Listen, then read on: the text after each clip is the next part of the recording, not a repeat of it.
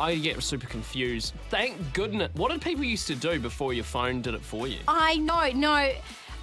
I feel like most of us had, TV. We'd watch TV. There was always the ads playing and also check Yeah, your but the ads were smoke confusing alarms. in themselves. And then the when you smoke change- alarm yeah. things are fine Yeah. because you can be like, okay, when you change your clock, also check your smoke alarm. Yeah. I can do that.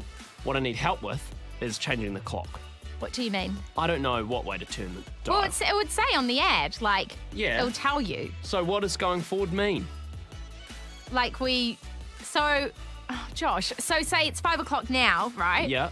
But if we were daylight saving time, it's 6 o'clock. Yeah. So do you go back? What? Wasn't that going backwards? No, we're springing forward into spring, Josh. Okay, so you spring forward, which means your clock goes an hour ahead of what it was. Yes. So then you're gaining an hour, Of sunlight. but Like losing daylight. an hour of sleep. Yes. I Is don't- it? not really. You don't need to worry. Like we said, your phone does it for you. As soon as I start to get a grasp on this concept, I start to lose it again. You're It's like confusing trying to- yourself. It's like trying to remember a dream or an idea that you had 2 days ago. It's right there, but I just can't grasp it.